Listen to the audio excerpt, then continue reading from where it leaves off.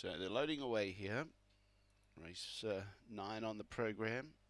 Money for the 5, Springvale Issy. $4 into 3, now 3.10. Everything else has drifted from its opening quote. Green light on, set to go. Away, Long Gully Keats from the inside began quite well. Favoured in a bit of trouble, goes back to last, Springvale Issy. This challenge, Zabansky Fury went up to Long Gully Keats. They bumped it out wide. Rouge is now putting the pressure on as well. Springvale Issy's getting up on the inside, only 3 lengths from the leader now, making some ground and trying to dodge traffic.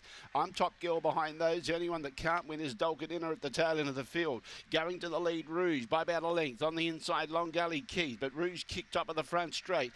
Now, down the outside, I'm Top Girl is running on, but Rouge goes on beat on Top Girl. Third was pretty tight. Springvale Issy or Zabansky Fury.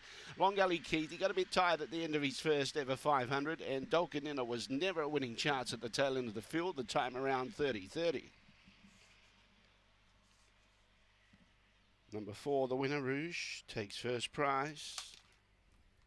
4 beats 7. Tied for third goes to number 2, Zabansky Fury, in front of number 5, Springvale Issy. 4, 7, 2, 5. The judges' numbers 4, 7, 2 and 5. 1.5.